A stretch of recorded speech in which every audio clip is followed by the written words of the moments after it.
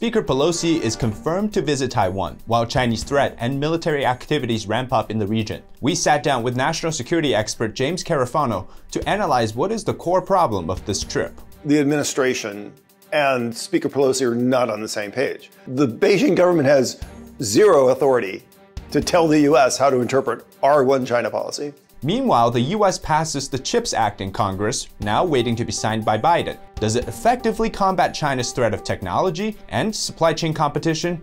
And will it actually move semiconductor manufacturing closer home? We discussed this with Zach Mottl, chairman of the Coalition for a Prosperous America. If you would like to watch our full episodes, visit me on epochtv.com, and you can sign up now for just $1. Don't wait for your chance to watch our amazing lineup of programs and shows, only on Epoch TV.